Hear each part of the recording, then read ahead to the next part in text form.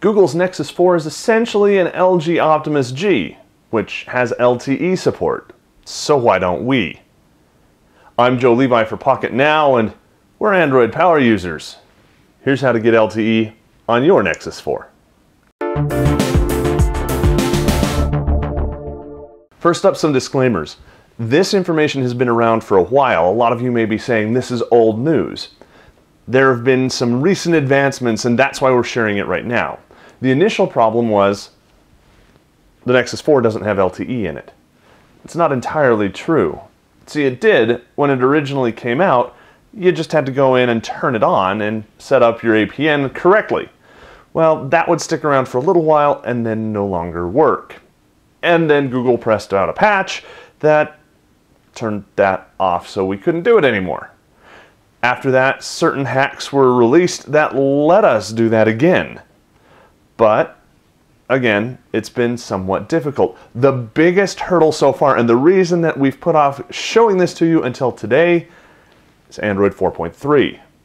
See, one of the problems with this hack, before we get into the problems, let's get into the guts of why this isn't in the phone to begin with.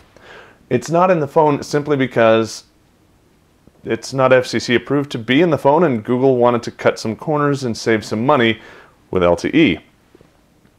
That makes sense, right? So there's not all the stuff that you need to get LTE in the phone, at least not optimally. Some people have said there's no LTE amplifier, there's no LTE antenna, blah, blah, blah.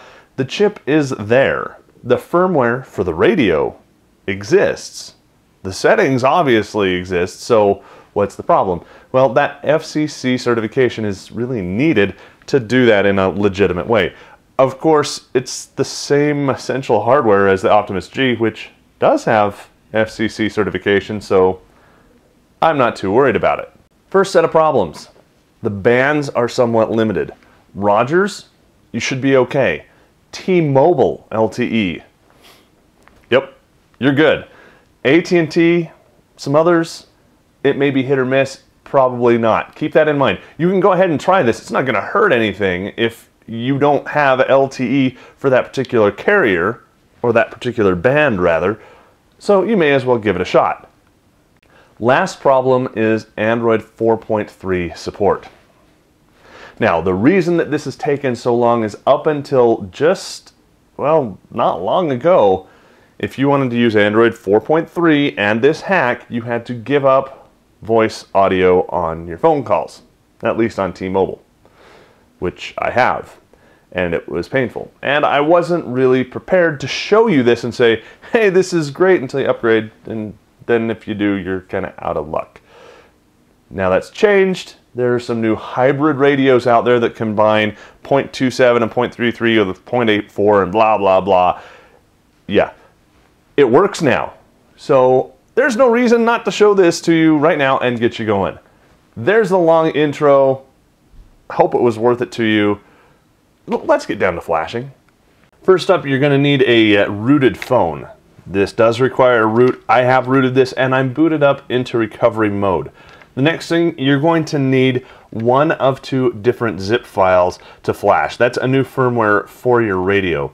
Like I said, there are two versions now, the 0.27/84 hybrid and the 0.33/84 hybrid. Either one of them worked for me. The 0.33 worked better for me, but your mileage may vary. So try them both and see which performance you get better. Enough with that. I've gone ahead and downloaded this, so let's go ahead and flash this. We want to install zip from SD card. We'll do that. We'll choose the zip from SD. I'm user 0, and it should be in my downloads. And right here, you can see these are the old versions. I'm running on 0.33 right now. 0.27 I had in there as well. The one that we want now is the 0.33/84 hybrid. So we're going to go ahead and select that one. Do we want to install it? Yes. No, I'm going to have links to all of this. The thread is very helpful. The download links, I'm going to have those in the article over at pocketnow.com. The link's down in the descriptions. As you can see here, it's writing the modem image. This takes just a second to go through and do, and it's just that simple. We're done.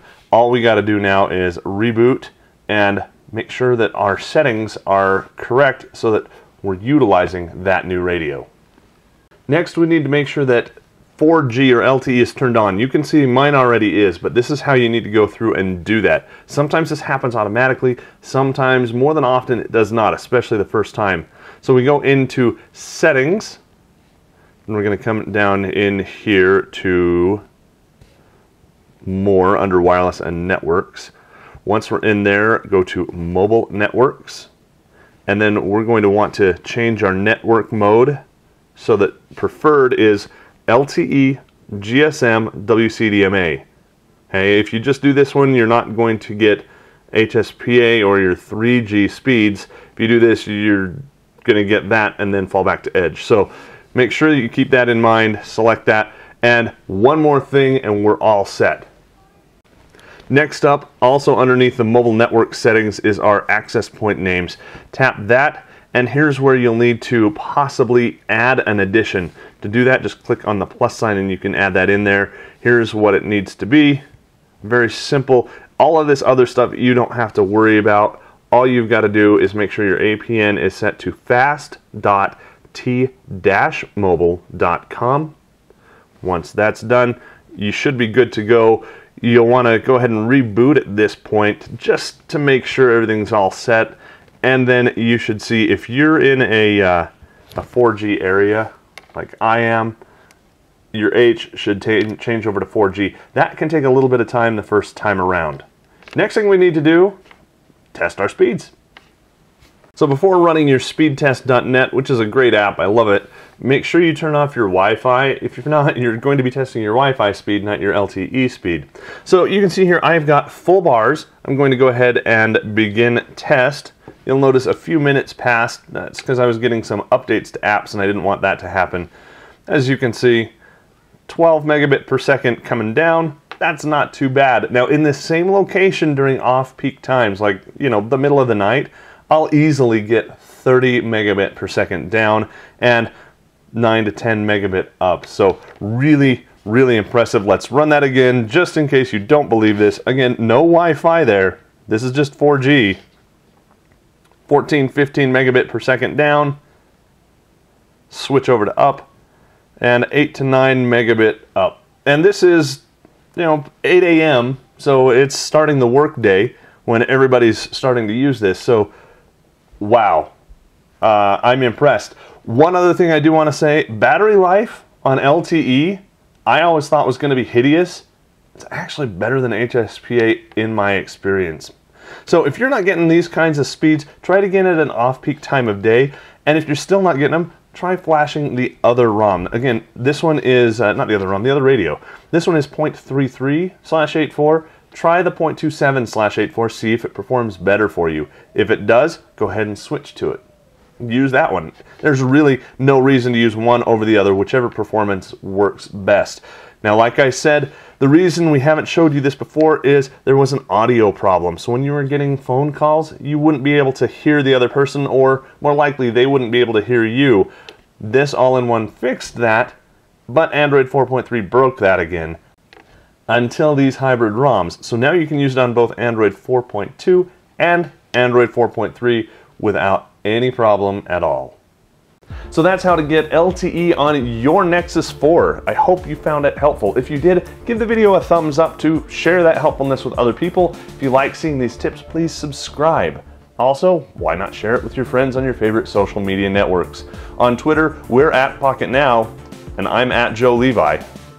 Thanks for watching. We'll catch you next time.